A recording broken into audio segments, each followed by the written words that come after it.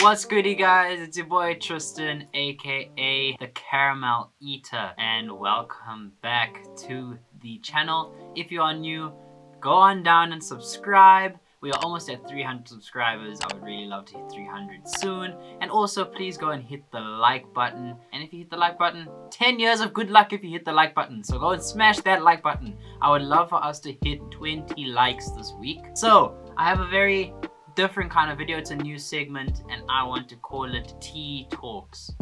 Get what I did there? Because tea, my name Tristan T, but then tea as in you drink the tea. Come on, you know the vibes, you know the It's a segment called Tea Talks, and basically I ask you guys a question on Instagram, and this week's question was quite an interesting one because personally I feel a lot of us perceive this topic differently. The question was, when do you know you've fallen in love, or when do you know when you are in love? And I got quite a few replies. So when I find myself doing more than I should for the person, even if it's not reciprocated. Now, this is quite common, I've found, with a lot of people, and I think it's just due to you wanting to do more for them, try and, you know, be there for them as best as you can. But at the end of the day, if you are happy with what you're doing for your significant other or your partner, then you shouldn't have a issue. When it becomes an issue when you're going above and beyond for them but not for yourself. So kings, stay a king. Queens, stay a queen. Do things for yourselves, make yourselves happy. But yes, I do agree, you want to spoil them, you want to make them happy. So I completely understand that. Feeling safe because I hardly feel safe around anyone. That's quite deep. I'm not gonna lie, that's quite a deep one actually. But I do understand that they like your sense of security, and some people are harder to love than others based on their experiences and their lives and what they've had to go through and their hardships and their struggles. If you feel that person makes you feel that certain way, then oh yeah, you've been bitten by the love bug. If you find out the answer, let me know. This is why I'm making this video. This is why you are watching this video, so you can understand yourself.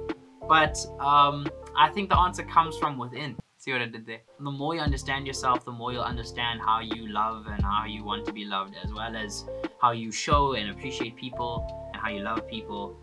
And that's how you also know whether you are in love too. You'll know your body, you'll know yourself, what's going on. So I wish you nothing but the best, but carry on watching. It might help you. When I get butterflies, I have to say a lot of people said this. A lot of people have said this. You know, it makes you feel like, you know, the butterflies inside your stomach, or makes you feel like anxious and makes you like smile and this and that. It's an indication that your emotions are running quite high. You get very nervous when they text you, or when they phone you, or when you speak to them, whatever it has to do with them, that you just get nervous, you get butterflies in your stomach.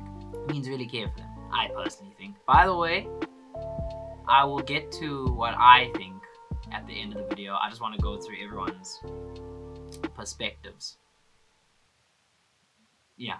When you can't picture living your life without that person by your side. And I think someone else said this as well. Yes, very, very true. Very, very true. You start picturing a future together, and I think that is the first sign of love, in my opinion, because when you start like picturing like you guys living 10 years into the future, it's a good indication that you see those qualities of like partnership with them. However, I don't know how to explain it. Don't think like that too early.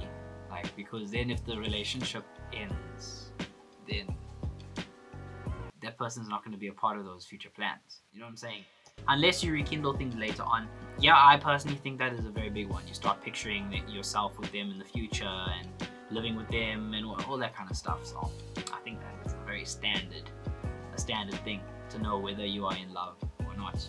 Thinking about losing them hurts. I think it goes hand in hand with the one before, but bear in mind that sometimes if you love someone, you have to let it go. I know it sounds really cliche, But sometimes, you know, you might love someone, but sometimes you might not be compatible with each other. Sometimes you might not see eye to eye with basic things. Sometimes you on one path and she's on another path, or he's on another path and you on another path, and then you guys just diverge instead of converging. English. But yeah, like, I understand that losing them would hurt. If you think about it, it means that you have a connection to them emotionally and socially, obviously. But at the end of the day, if they gotta go, they gotta go. Like, that's life. Everyone walks in and out of your life. That's just how life goes. Don't be afraid to let people go. Even if you really love them, even if you are with them, don't be afraid. If it's not for you, it's not for you. If it's worth fighting for, then fight, damn it. Fight for it, okay? But if you feel that there's something better for you and her, better for you and him out there, allow them to grow, allow yourselves to grow and prosper. I'm still impressed with my English skills. When she chooses tea over coffee, I have to agree with this one. I have to really agree because I'm a tea man myself. You know, tea talk. You see what I'm saying? This was meant to be. If she's a coffee drinker, bro, and you a tea drinker, sorry to break it to you that it might not work. So this one is a two-parter. When you start visualizing a future with them, also along with the physical attraction, you have a strong friendship. So I basically spoke about the visualizing a future with them, right? But along with the physical attraction, you have a strong friendship. I have a theory. You're gonna end up marrying your best friend. Let's be honest. You with this person for the rest of your life, they with you for the rest of their life. If it's boring, they're not gonna stick around. You know what I mean? Like, it's not gonna work. We are humans, right? We are human. And physical attraction is a thing. I understand people say looks don't matter. That's cap. They must stop the cap right now. Stop the cap. Stop the cap right now. Stop the cap. They must just be honest with themselves and say if someone is better looking than another person, they will be naturally attracted to them. Or if you have a type, you will be naturally attracted to them. And that's how it goes. But along with that, you can't have a really gorgeous guy or a gorgeous girl and for them to have a personality of a freaking plank. When you want to see that person more and more often and don't get tired of spending time with or being around them. I agree with this. I agree with this 100%. Their company doesn't get stale. That means that the company that you spend with them does not get stale. They don't get stale for you. As I said before, it ties in with marrying your best friend or being with one of your best friends, okay? But it gets to a point, right, where you guys need to be apart in order to grow as an individual. I understand there's this notion of like, oh, you know, couples who do everything together are so amazing. Personally for me, like, I'm a person who likes to do things on my own. Something, right? Not saying I don't want to do everything on my own in general, but what I'm saying is that there's certain things that I like to do on my own.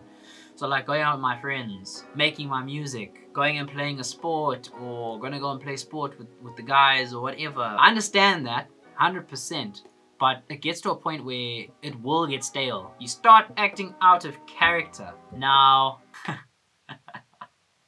I think this pertains to like trying to impress them even more, you know what I mean? So like you sort of act out of character a little bit, and I can agree with that, but you must never change for anyone. Don't be someone you're not, you know what I'm saying?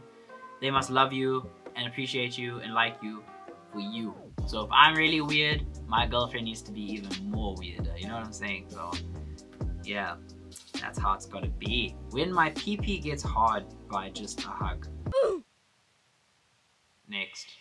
Next. Last one. When I start getting butterflies whenever I see her, or when she texts/calls me. It goes with the butterfly thing your gut is telling you. Bro. Dude. You like her. Or you like him. Females. Oh, I really like this guy. Or I really like this girl, or whatever, you know? Trust your gut, always. I always have the saying that your gut is your inner self telling you what to do. So now, my opinion, my answer to the question, when do I know I'm in love, or when do I know I've fallen in love? I think it's got everything to do with every little part of what everyone has said. Like, they all correlate with each other, they're all related, they're all men together, they're all basically like the same ish thing, right? I know I'm in love when I am at peace with them. You know what I mean? Like, I can be myself with them and I don't have to step on eggshells to be myself around them. Like, I can just be 110% completely myself without fearing judgment. I'm also feeling like I also feel like I'm in love with someone when I can just go to them about and talk to them about absolutely anything, zero judgment. Either they tell me, Tristan, you're being dumb, don't do it, or they just listen, or like they just like they're unapologetically themselves in that aspect where they aren't afraid to tell you off if you're wrong. You know what I mean? I think I know when I'm in love is when my gut tells me. Like, I've got this thing where I follow my gut feeling all the time for a lot of decisions that I have to make in my life, and I won't say like I'm one to give out my love for someone freely. You know what I'm saying? Like in like a relationship aspect. But as in friendships, I love all my friends. I love you guys too. But in terms of a relationship aspect, I'm not one to give it out like that easy. So if someone really fits in with me and how my family and my mom and my dad and her like men together well, because personally my mom and dad are like my best friends and they here at the house 24/7. So if they have good vibes and there's good energy with them, then it's easy, because like, you know, I just feel like they are part of the puzzle. Like that is something, right? When they fit in the puzzle, that's when I know I'm in love, basically. So I'd like to say thank you guys so much for coming to the first ever tea talk.